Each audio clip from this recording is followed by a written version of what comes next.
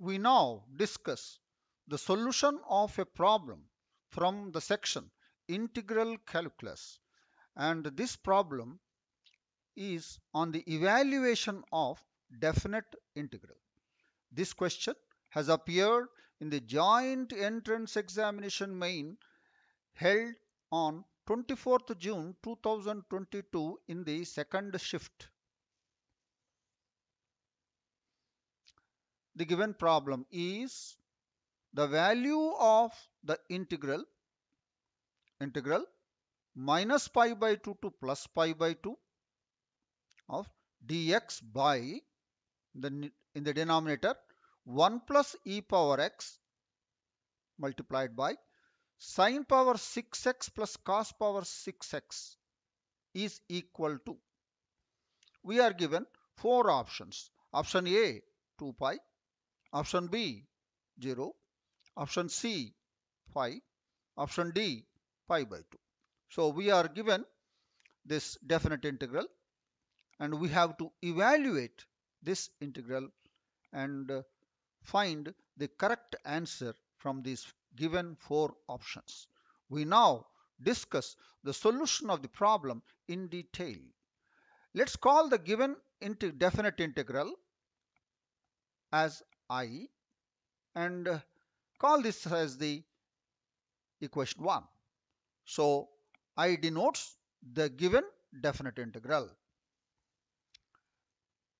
We recall a formula what we have studied. Integral alpha to beta f of x dx is equal to integral alpha to beta f of alpha plus beta minus x dx under the given ideal conditions. So this is the formula what we have. So we apply this to evaluate this one. Now I is equal to integral minus pi by 2 plus pi by 2 fx dx, where fx is this function 1 by 1 plus e power x into sin power 6x plus cos power 6x. That is our fx. Now we apply the above formula now. So that is equal to integral minus pi by 2 plus pi by 2 f of, wherever there is x, you write alpha plus beta minus x. In our case, it is pi by 2 plus minus pi by 2 minus x. So f of this is equal to integral minus pi by 2 to plus pi by 2, pi by 2 cancels, and we'll get f of minus x. So this is equal to integral minus pi by 2 to plus pi by 2.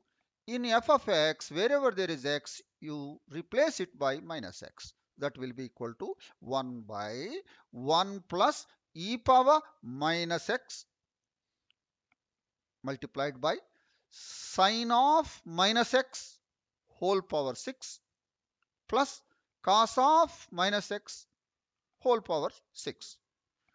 Now, for e power minus x, we have written 1 by e power x and taken the LCM. Then you will get e power x plus 1 by e power x. That e power x will come to the numerator. Then that will be e power x by 1 plus e power x. And note down, sin of minus x is minus sin x, but raised to the power of 6, where 6 is even. Therefore, it will be sin power 6x only. Sin power 6 x only. And cos of minus x is cos x. And to the power of 6 is cos power 6 x. So we get integral minus pi by 2 plus pi by 2 e power x by e power x plus 1 multiplied by sin power 6 x plus cos power 6 x with respect to x. Let's call this as the equation 2. So we have the equation 1 and equation 2. What are we going to do? We add them. Then we see what happens in the next slide. So we have I from the equation 1. We have I from the equation 2, which we have already seen in the last slide. So now add. If you add, it will be I plus I to I, and integral minus pi by 2 plus pi by 2. Here it is 1 e, and here e power x, 1 plus e power x, and the new denominator is common. So that will be 2I is equal to integral minus pi by 2 plus pi by 2, 1 plus e power x by the denominator is as it is as in the above. So that is e to the power of 1 plus e power x multiplied by sine power 6 x plus cos power 6 x with respect to x. Now 1 plus e power x, 1 plus e power x will cancel, and you will get that is equal to integral minus pi by 2 plus pi by 2 of 1 by sine power 6 x plus cos power 6 x in the denominator with respect to x. And now down the integrand. The integrand is 1 by sine power 6x plus cos power 6x is an even function. That means if you replace x by minus x, it will remain same. It will remain same. So therefore it's an even function. Therefore, minus pi by 2 plus pi by 2 integral will become 2 times integral 0 to pi by 2.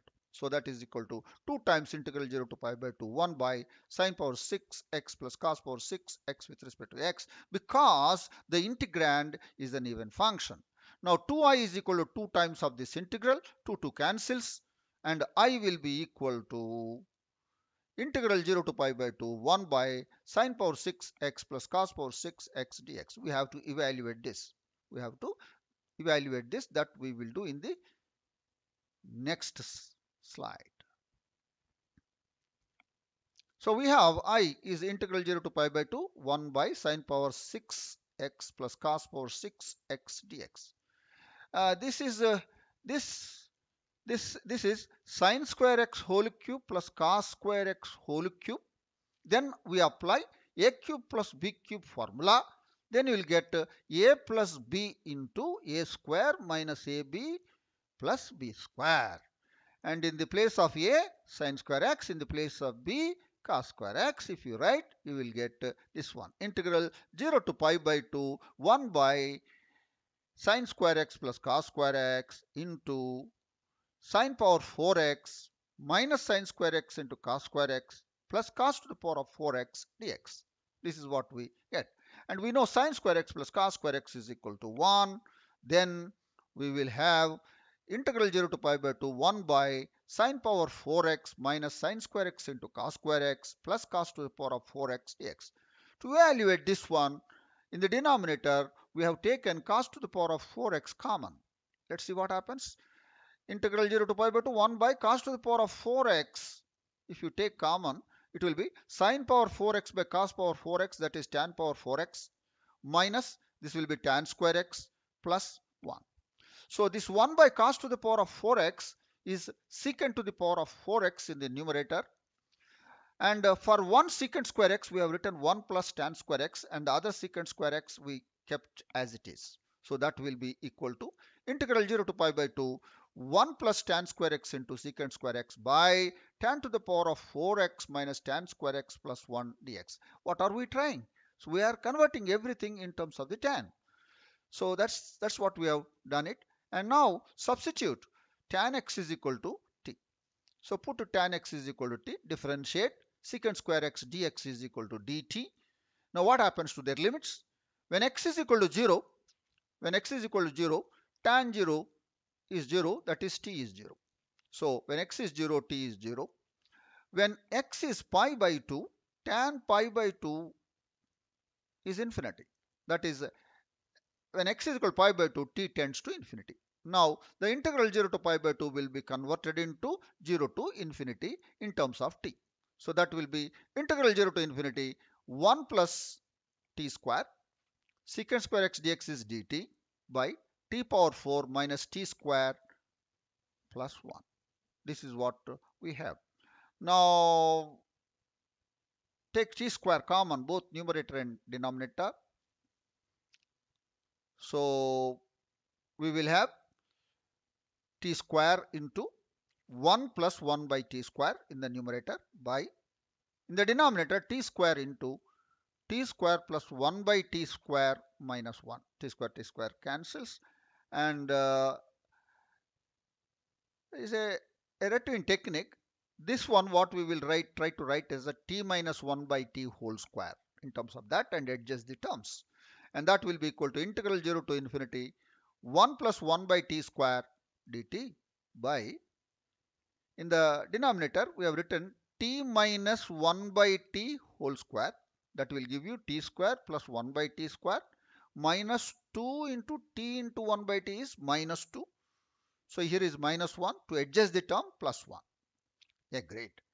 Now put t minus 1 by t is some other variable, let us say u. T minus 1 by t is equal to u. Now what happens to the limits? When t is 0, when t is 0, 0 minus 1 by 0, that is minus infinity. That means u tends to minus infinity.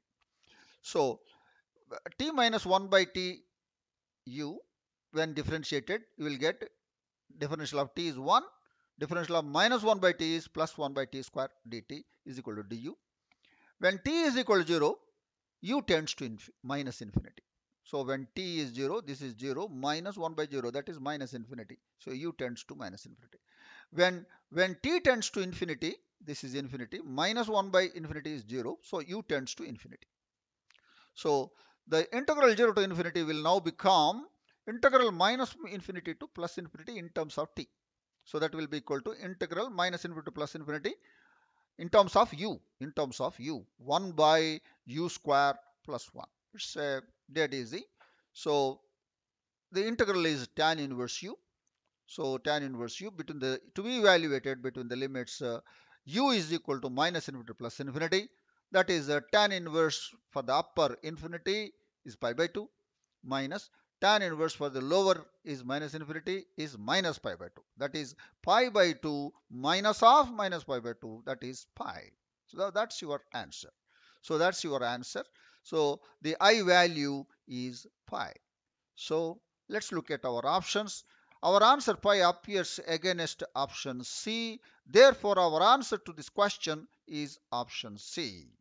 That is the discussion of the solution of a problem from integral calculus, that is to evaluate a given definite integral. It is little lengthier, but it's a not very easy question, but it is a definitely an easy question and a routine question. So I'm sure that you have understood the solution of this problem, and I wish you all the best. Thank you.